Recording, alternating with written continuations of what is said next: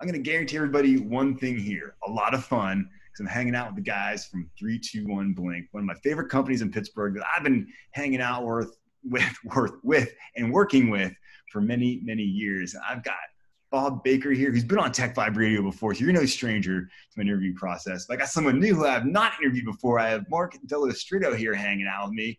Guys, welcome to the show. I'm so glad you're part of our 50 Summer Stories with Comcast today. Yeah, thanks so much. Thanks for having us. Absolutely, really, man. Like I said, it's always a pleasure because you guys bring a great vibe to everything that you do. And we've got some important things to talk about today when it comes to how you've been helping companies navigate COVID with making sure marketing is dialed up. And we're going to talk about how important that is and trying to find some of the positive things that have happened through this whole thing as well, too, which I think is just so important. And before we hit the record button on this, Bob brought up some really important points that I cannot wait for us to kind of talk about and everything. Before we do that, I just want to make sure that our listeners and our viewers just know a little bit about you guys and your background and what you do at 321Blink. And of course, the elevator pitch for 321Blink. And so, Mark, let's start with you real quick. What is your background? What do you do at 321? Is Mark maybe cutting out possibly? Brother Bob. Did we lose him already? I'm cutting out a little bit, yeah. That's what happens in Zoom. No worries. It's all good. Oh, my goodness. So we'll start with there. Yeah, Bob. You want me to go? We'll start with you, Bob. Yeah. Absolutely, because we have a couple of difficulties. So my history with 321Blink goes back quite a ways. I actually met one of my partners now, Tim McLaughlin, 20, 30 years ago, I think it was. We worked together in the advertising business. You've known that poor guy for that long. Yeah, that's where all the wrinkles, man. It's that's what it is. But so then I went on to some other things. I was with Nabisco for about 10 years and marketing and sales roles with them. And then I joined Giant Eagle and was with them for about 15 years in a lot of marketing and advertising roles with Giant Eagle. And then joined 321Blink almost a couple years now it's been, and bought into the company. I'm one of the partners. I'm vice president of account management, so I oversee all the account activity.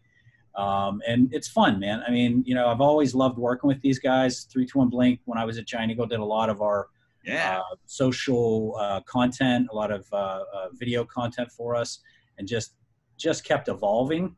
And, at the heart of everything they did was creativity and fun, and just it showed in the work. And when I had an opportunity to buy into the company a couple of years ago, I jumped at it. And I'm in. I got to be part of this thing. Help grow it. Yeah. Love it. Even though Tim's been here. Yeah. Despite Tim, it doesn't matter. You work through it. You work through those challenges. That's right. So Mark, what's your background, man? My background is I'm a 25-year vet in advertising and marketing. I'm an art director, designer by trade. Originally from Pittsburgh, so I grew up in Plum Borough. Worked at a few ad agencies in Pittsburgh before relocating to State College area, where I worked at an agency there. Okay. Resigned from that, did my own thing for about 12 or 13 years. And in that process, I started working with Blink as, our video production arm. I like the way they work with people and then they bring you in. That's kind of how they're really good at that. So we started working together. We knew that we connected, both in terms of our vision and business and all that stuff, but also the creativity and production value standpoint.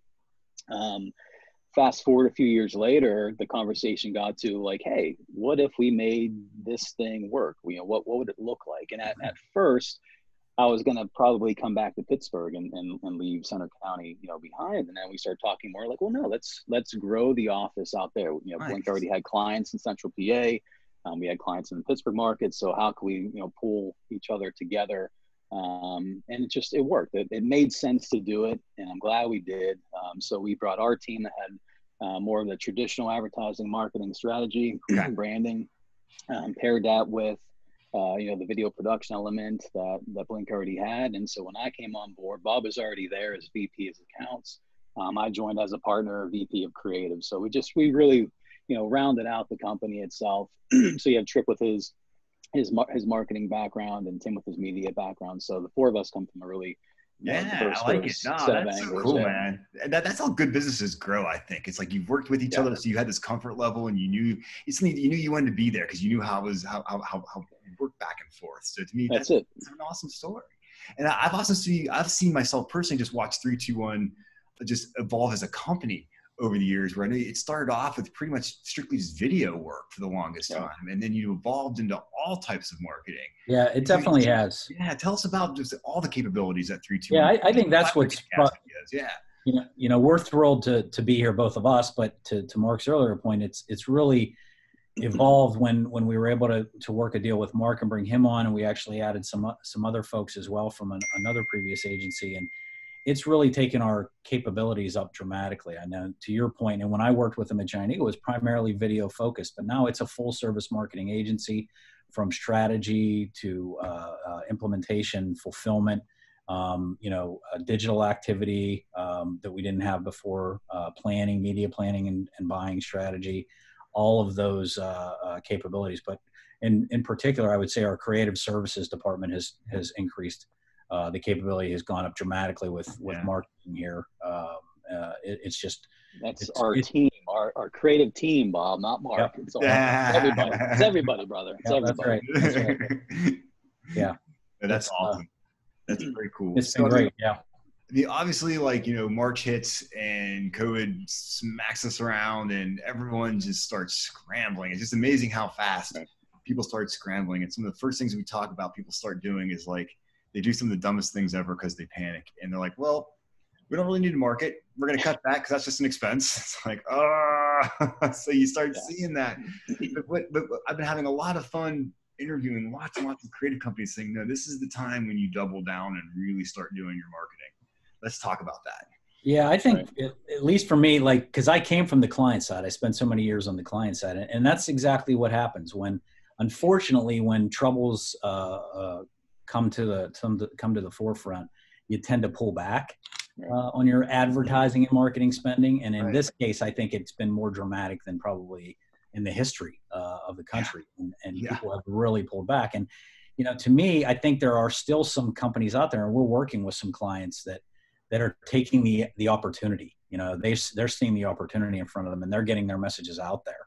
And at least the ones that we're working with are seeing an impact. They're seeing their businesses pick up. And it's exciting for us to see that, because there's so much negativity that's associated with COVID and what's going on. And, we do our best to really look at the positives of what are we learning? What's new? How have we evolved from March 13th when we first started working at home? And exactly.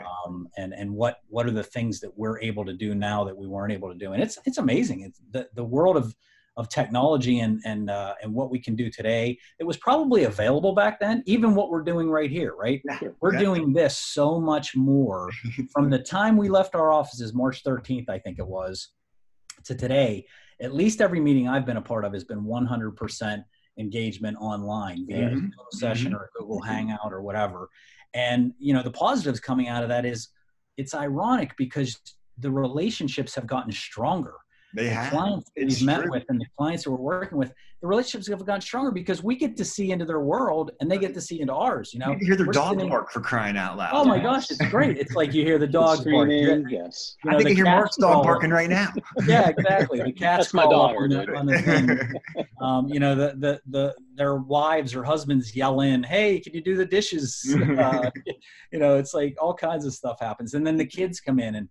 You may not have even known a lot of these things about your clients, and now you're learning, and they're learning about you. And I think it just kind of lets everybody's guard down a little bit. Yeah, it leveled everybody, put them on the same sort of field, right? Like I think when you have a client and agency partnership or any client relationship, you obviously you treat them as gold because they're your clients.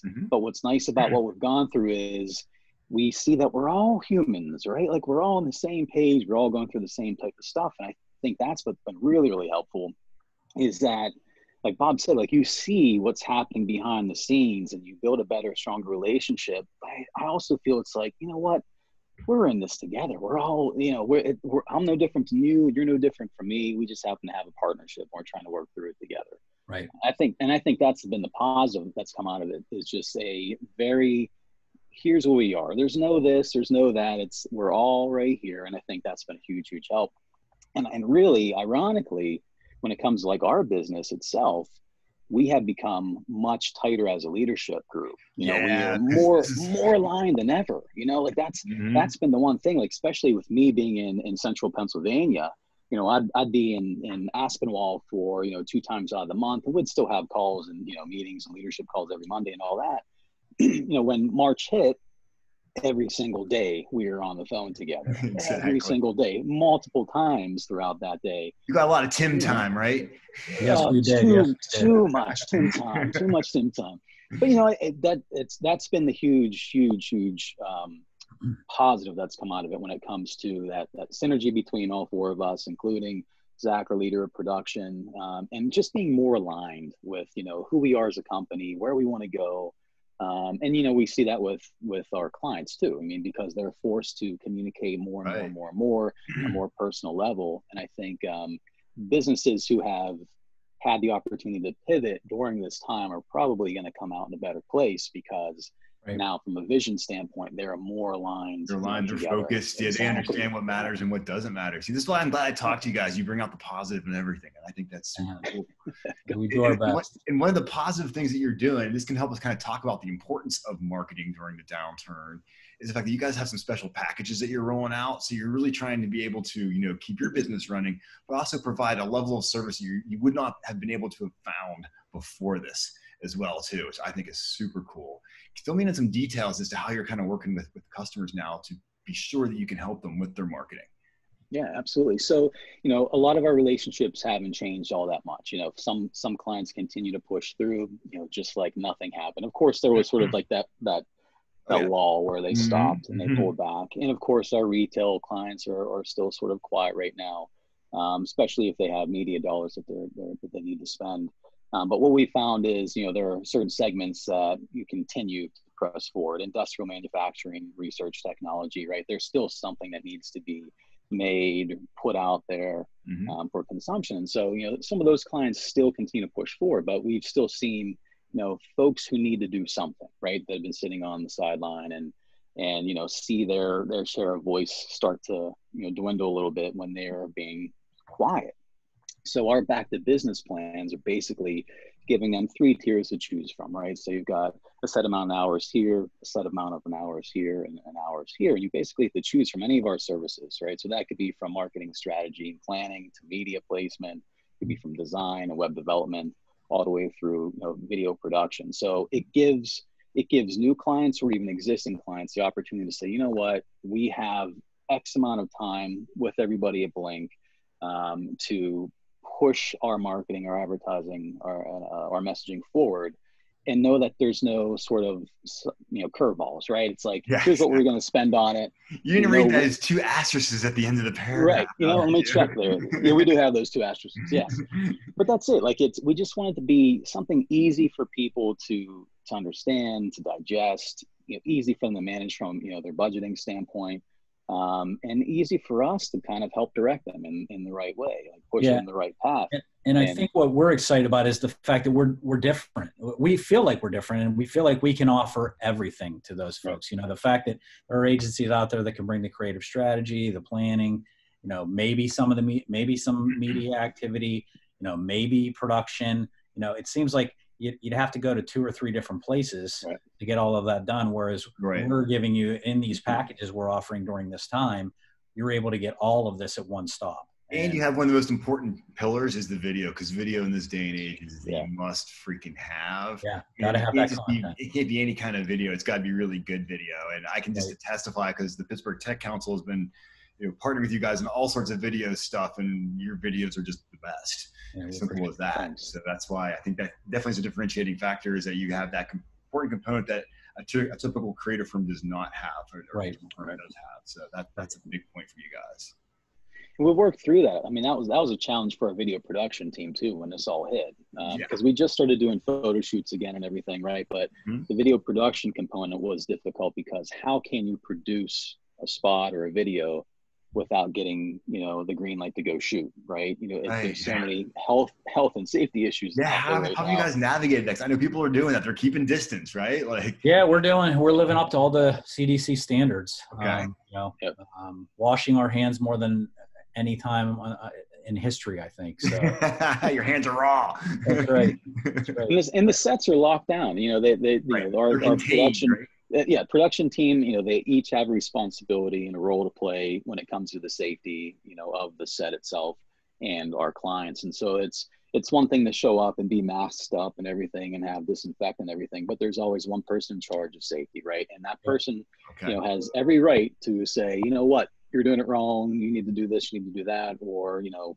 not necessarily we'll pack up and leave, but we can't shoot until everybody's on the same level page, that we're all good with. Yeah. And we don't want our clients to have to worry about that. We leave that for them. You know, we have all the guidelines, all of them. And, you know, it should be, they get to show up and we take care of everything from there. So I love it, man. Still make it easy on them. Yeah. It's such a cool story, like all the way around, to see you guys, you continue to, you're going to continue to grow, and you're continue to help other companies make sure they maintain their market status. Yes. Because, you know, the time to have the loudest voices, you guys say, is when no one's talking, right? Absolutely. Absolutely. Yes. Yeah. You guys brought that up. I'm like, man, that is 100% true all the way around. So a little curveball question for the day. So as part of our series here with Comcast telling our 50 stories, we're trying to raise awareness and money to bridge the digital divide. And we're trying to raise money for BeyondTheLaptops.org, trying to make sure every Pittsburgh public school student that does not have access to a laptop or Wi-Fi has access to it. You know, what are your thoughts on how we can, you know, get everybody the ability to Zoom with one another? How can we be sure that everybody has the right tools? So as Pittsburgh grows, we're not leaving anybody behind. Yeah, I think, well, a lot of it comes down to people like you and Pittsburgh Technology Council. Like, you have to have organizations that stand behind that effort. Yeah. And, you know, additionally, there's like the legislative process too. I mean, we've got to get, you know, lawmakers and people in charge of counties in place. Speaking just from Center County, PA, you know, right now there's this whole push for, you know, how are we going to approach school? What's the new school year going to look like? Yeah. And so many kids out here in rural areas, right? They just don't have reliable bandwidth, internet service, Wi-Fi. I mean, heck, sometimes I go through it here, you know, even in one of the towns. So that it's an effort that we just, it has to work. It has to get, you know, taken care of. And the more and more people to come together, of course, it's going to work out. But I think, you know, without, like, I know for our county alone, if it weren't for county commissioners getting heavily involved with that push and that effort to really, so you saw a big effort there to make sure that, huge. Oh, that's awesome. Yeah. I love you know, and what it comes down to oftentimes is just telling, you know, your taxpayers, like, hey folks, there's going to be an additional X amount of cents, you know, next year increase or whatever. Your millage might go up a little bit. It's going to be okay. Exactly. Yeah. You're not going to notice. You're not going to notice. And it takes care of, you know, all these kids who need to have reliable access. Definitely. And I think, you know, when you explain it that way, and you want to just say, listen, it's about, you know, leveling the playing field, making sure everybody has accessibility, and can become that, you know, rock star student that they should be. It's a no-brainer. It shouldn't be that tough to sell. You know, so I hope that, you know, not just in Allegheny County or in Center County or everywhere. Everywhere. It just has to happen. There's no reason in 2020. Maybe it'll happen more in 2021 after we get through this year. Yeah, I think we will.